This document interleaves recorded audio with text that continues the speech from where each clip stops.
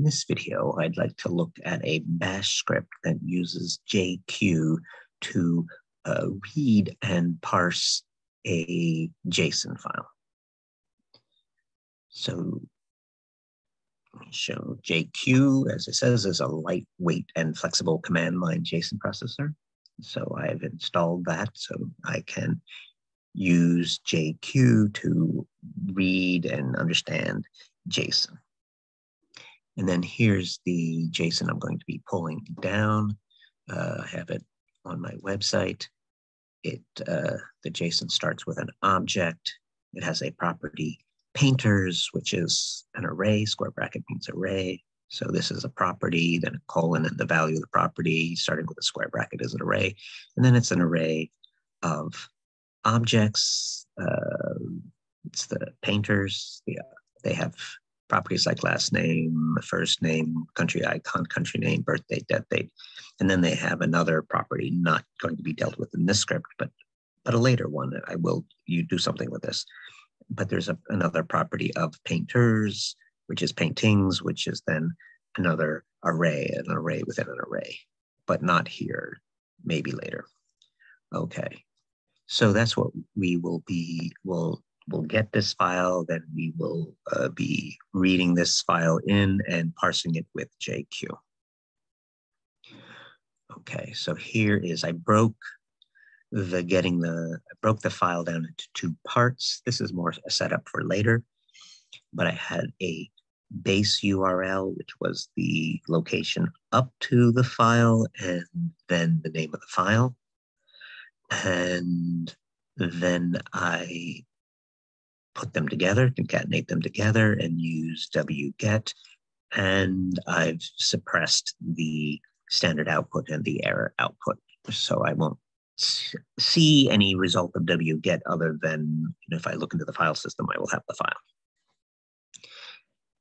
And I know that there was, and then I can, when it's brought down by wget, the name of the file will be $file.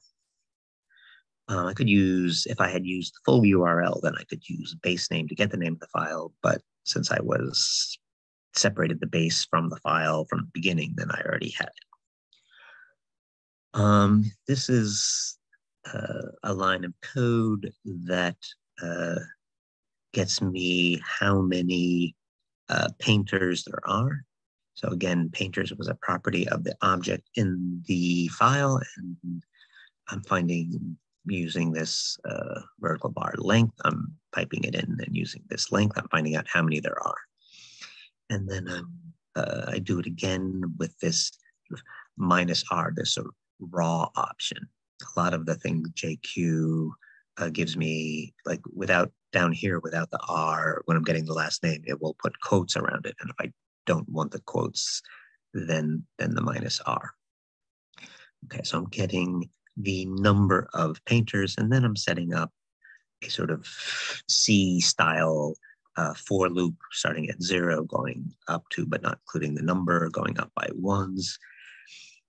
And then I'm doing cat to sort of spill out the contents of the file and pipe it into the JQ, the JSON parser. And I want the painters property. Remember, that's an array with a particular index I, $I.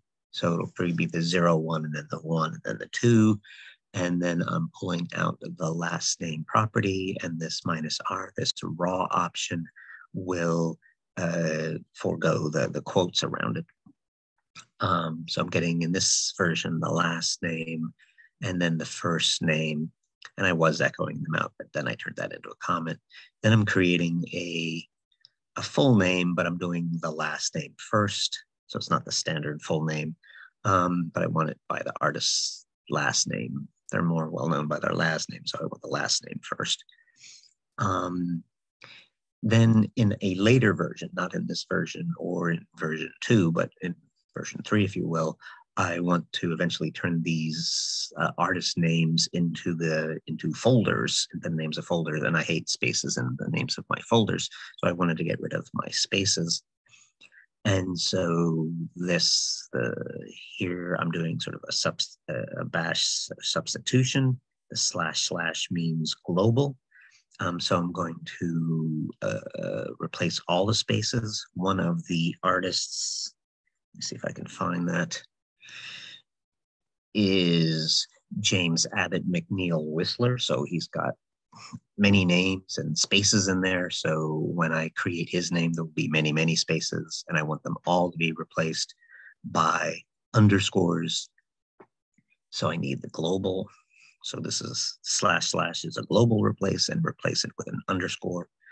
And so then I'll have the full name with the spaces replaced by underscores. And then I will use the tr trace to replace capital letters with small letters. So I will get the names out all in small letters. So the name of the file was painting data.json. And this is just, if I had it, I would get rid of it. I didn't have it, but okay, now I am running this script, art.sh. And 5 was that there were 5 artists. And then here is Edward Manet underscore Edward, and then in small letters. So just my 5 artists: Edward Manet, Georges Seurat, Henri Rousseau, Gustav Klimt, and James Abbott McNeil Whistler.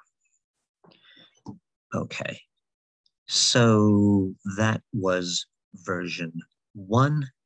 And what I didn't like here was this sort of catting the whole file, and then catting it for the last name, and then catting it all again for the first name. And so I wanted to try and combine this. So that's what I did over here in version 2.